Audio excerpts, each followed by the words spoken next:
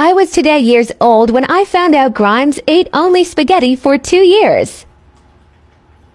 I wouldn't die for vegan. I mean, that's hyperbole.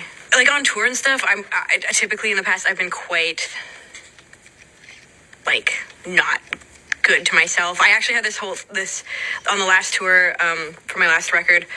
I had this thing because I was vegan. And I had this thing where I was like the only reliable food is spaghetti. So I was only eating spaghetti for like a year or 2 years. I only ate spaghetti.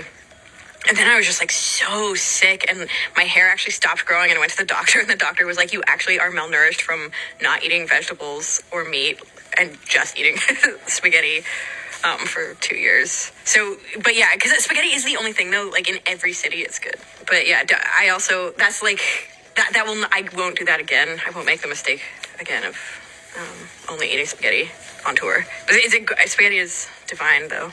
My favorite